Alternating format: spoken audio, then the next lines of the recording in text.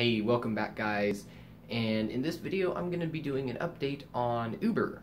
So basically last time I told you guys about Uber was how to get it started, how the app works and everything, and I just want to give you an update since in my last video I was telling you Ubereats was not an option for me unless I did like X amount of rides and then I unlocked it and things happened. Anyway, after my first day, it wasn't even a full day. I only did like 5 trips, 5 full trips. And then I was done for the day. Woke up in the morning and I'm like, okay, I'm gonna do a full day today. I'm gonna try to knock out and get 15 like the Uber representative told me. Uber representative was wrong. I opened up the app and in the options it now had deliveries and Ubereats Uber Pool.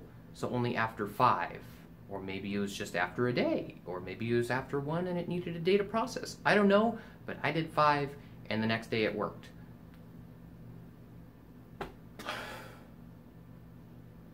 Some people just can't do their jobs right. So it's been a week later and I have been doing Ubereats and Uber Pool. I haven't done any deliveries because I set the option on for deliveries the day after. So once it said, hey, you have deliveries, and I'm like, all right, I woke up early. I'm gonna do 7-ish hours. That's usually what I do every day, 7-ish hours of driving around. And I did not get a single delivery request in the huge area that I was driving around in Virginia.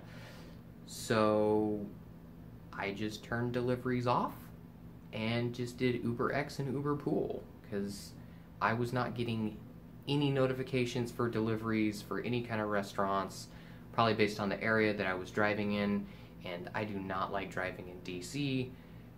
I'll drive people to DC and from DC, but other than that, driving around the area of DC, it'll take me 25 minutes to go 2 miles. That's not enough money. So what I have been doing, I've been taking people to airports, taking them to the beach and stuff because the weather's getting nicer, and it works. I've been driving people around. I mean, minus the cost of gas money, it's like a kind of low-end full-time job if you want it to be, or part-time job. Even though there's a lot of other Uber drivers, a lot of other Lyft drivers, there's a ton of taxis in the area that I'm at. I see them all the time. They've got the stickers. I see taxis everywhere. Of course, I'm right next to DC. They're filled. If you ever open up the Uber app, you can see all the active users. There's a ton in my area, and yet I'm still getting enough to make about $2,000 a month if I do this 5 days a week and I use it as a full-time job. If I wanted to do part-time, I would be getting part-time pay, but it's the same thing. It depends on how many hours you want to do is how much you're going to get paid. So let me show you guys real quick what it looks like on the app and how much I've made throughout the week. I'm making about $100 a day. That's usually how much I'm making in the 7-ish hours that I'm driving around. And sometimes it's less than 7 hours. I still make $100 because there's a lot of times that I'm just driving around trying to find a ride and I don't get anything, but still at the end of the day I managed to get about $100. So this is the earnings tab, and like you guys can see, this week I've made $472. And once you click on it, you can see the specific days. Like I said, Monday through Friday, you can go through and see each one of the days and exactly how much you made. Scroll down, you can see your earnings, any tips that you could have possibly made, and your expected direct deposit, because every week they deposit the amount. Scroll down further, you can look at exactly how much you made every day. You can click on it and you can see more and more of what you want. You can also see the time online. That's not the amount of time that you were taking people. That's as soon as you hit the online and start driving around, regardless of if you had anyone in the car or not. And back up top, you can select which week that you want to look at. So if I go into last week, I made about 366. But like you can see, I started on Wednesday. I did like a part of the day.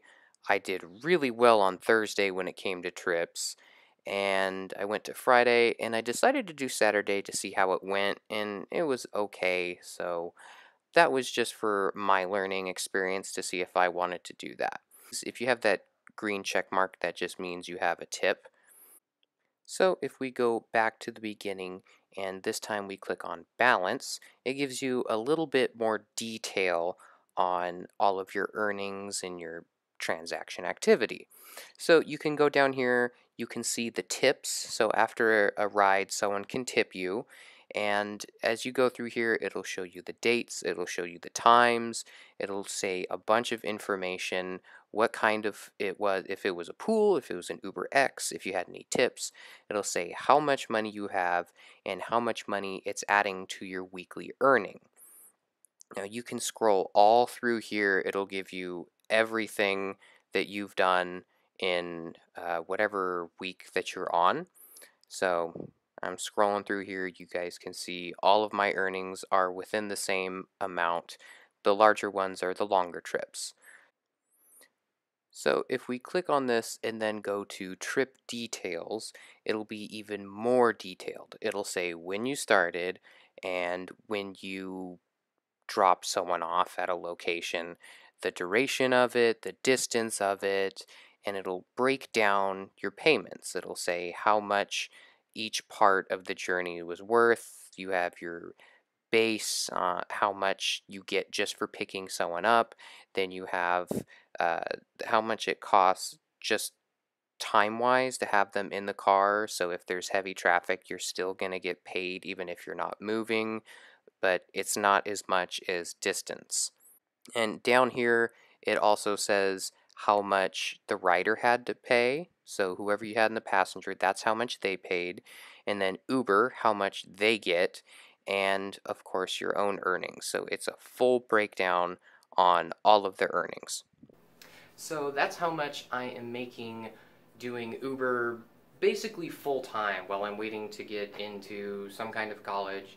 I tried George Mason, but they didn't want to take enough of my credit, so I said, no, I'm not going there. I'm not doing an extra year.